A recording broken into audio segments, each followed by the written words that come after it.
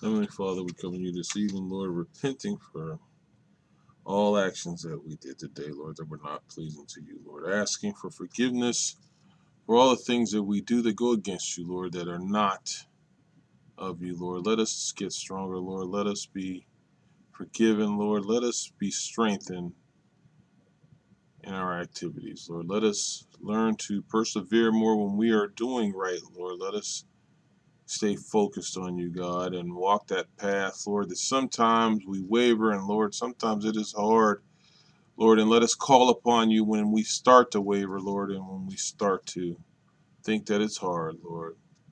Help us in all our actions that we do daily, Lord. Help us in our mind, Lord, that we may commit our mind, our mouth, and our actions to you, Lord, that it may be pleasing in all that we say, think, and do, Lord. And it is hard, Lord. This world is fighting against us, Lord.